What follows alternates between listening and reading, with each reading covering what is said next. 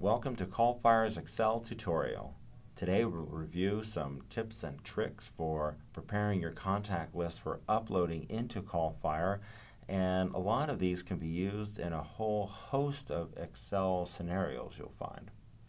So let's get started. So many people, I think, don't find Excel to be entirely fun, but today let's have an adventure together in Excel. Today we'll review a few different topics. We'll start with formatting your phone numbers, how to remove extensions from those phone numbers if they're included, how to unmerge some cells, how to upload only a single Excel sheet, and how to name a file and Excel sheet. So let's get started. Let's go to Customers Info here, and we'll look at the formats of these phone numbers. You'll see that many of them come in many different formats, as you may find with your phone numbers, such as the classic parentheses around the area code with a space and a dash, two different dashes, or maybe periods. What we really want to shoot for is to have all digits in these in this single cell. And especially when it comes to extensions, we'll especially want to remove those because our system will not dial those numbers that have extensions in them. So we'll want to push these extensions into, for instance, another column here made for extensions. You can either highlight your entire column of phone numbers to get started here, or you could just highlight a few, just like that. What we'll want to do with these phone numbers is we'll want to remove the erroneous extra characters, such as those nasty parentheses there, and we'll want to do that by, when we highlight all of these, we'll want to choose from the Edit menu, Find. Or if you're on a Mac, you can do Replace. If you're on a Windows, though, choose Find, and you'll get a similar pop-up window, but on a Windows you'll find that there's another tab that says Replace right next to Find. And go ahead and click on that. You'll find that it looks exactly like this dialog box here.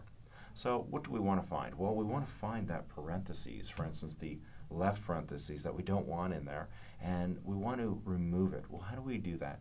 Well, we're going to want to replace it with nothing. So we put in the character we want to find, don't fill in the replace with field, and then choose to replace all of them. Essentially what the system does is it subtracts all of those left parentheses from all of your phone numbers. We could do the same here with the dashes. You'll see all the dashes disappear here. It was very handy. And you can see the period removed as well. There we go. That's very helpful. Now when it comes to the right parentheses, thankfully there's a space right next to it, so we can just click on the space bar once, and then we kill two birds with one stone, just like that. There we go. So this is exactly what we want to shoot for, which is to have all digits in a single cell. So that's formatting the phone numbers. Now let's talk about how to get those extensions out of there. So those can be very bothersome, and of course you don't want to do them individually, especially if you have hundreds or even thousands of phone numbers. So how do we get that out of there? Well, there's a very, very special Excel trick, which is to use under Data the Text to Columns option. And what you'll be doing with text to columns is you'll be telling it, well, there's a particular character between two other pieces of information, and I want that character to be the dividing line so that both of those pieces of information are separated into columns. So in this case, we have a space. We have a space right between the two phone numbers. You can use, you'll see in a few minutes, really any character for this, but in this case, the space is the trick. So we'll want to use text to columns, and then you'll see it's chosen delimited as default, and that's fine. That's what we want. And we can choose next. And you'll see here that the space has been chosen. Sometimes tab is auto chosen, or the semicolon or comma, but in this case we want to check the space. In some cases you may have a different character, and you could just type a character of your choosing in there, so that is very handy. So you can get creative with this option here. Next we'll choose to go to the final wizard step. Don't choose anything here and just choose finish. All right, just like magic, those two pieces of data have been separated, and if you're seeing hundreds or even thousands of phone numbers on a single Excel, this will seem very magical, and I think you'll be very pleased to see that done in a single click. So we've done the first few topics here, which is how to format your phone numbers by using the find and replace all function with nothing. You'll want to remove extensions by using the text to columns option under data, using space as the delimiter in this case. So let's go on to unmerging cells. So you'll find sometimes your cells will be merged. So this cell here is made up of 3 cells merged. So we'll want to unmerge those by going up here into the header and choosing unmerge. There we go. Just like normal. You can go ahead and leave that formatting. CallFire's system doesn't have an issue with that, but it does have an issue with also unmerged cells, even if they don't have text in them. So you do have to ensure that you have unmerged all here. You can even highlight the entire sheet by clicking just to the left of A and just above the 1. It'll highlight the whole sheet, and then just ensure they're all unmerged. There you go. So that'll really help you with anything that may hamstring the CallFire system, as well as many other systems, to tell you the truth. Okay, so let's talk about how to upload just a single sheet. Sometimes you'll find there's many Excel sheets in an Excel file, and we do want to ensure that only a single sheet is uploaded into the CallFire system. Well, if you have a couple of sheets here, you can just right-click on the sheet or this tab, and then you can just choose to delete it.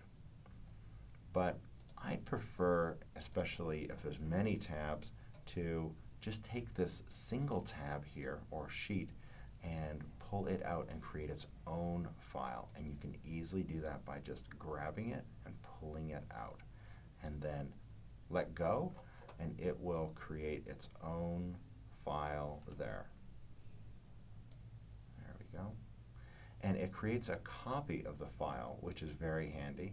You'll see this new file named Workbook 3 only has a single sheet, and it is a copy of this sheet over here. You can see all of our work done here with the formatting and the unmerging and the extension. So now we'll want to ensure that we save these changes by saving this. Okay, so make sure you save this workbook here. Okay, and I recommend whenever you're saving these, I recommend saving them right to your desktop. There it is right there, and then you'll always know exactly where it is. Ideally, you should have it as an Excel workbook, XLS or XLSX, or which is here, you can have it XLS, or you can have it as a comma separated values or CSV file.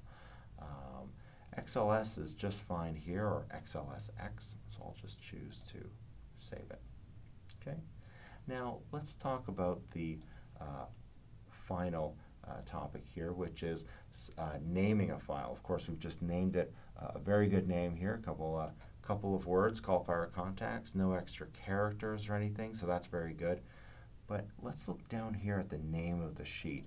Well, sometimes CallFire has issues when there's extra characters, such as an exclamation point here, or in this case, a dash, or even many, many words. So I recommend just paring that down into just a few words, something that does make sense to you, or you can even just call it sheet number 1 as it usually defaults to, and that's fine because Excel will, or CallFire will just pull the numbers out of your Excel when it uploads into the system.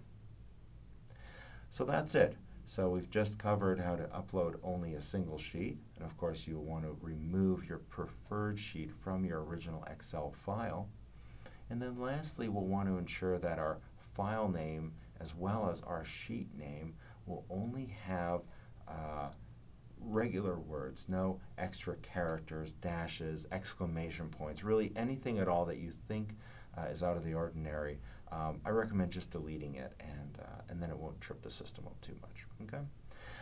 All right, well, I hope you learned something today. I hope you had fun, and if you have any questions whatsoever, please do give our support a call. They're really there to help you and really just be an extra team member.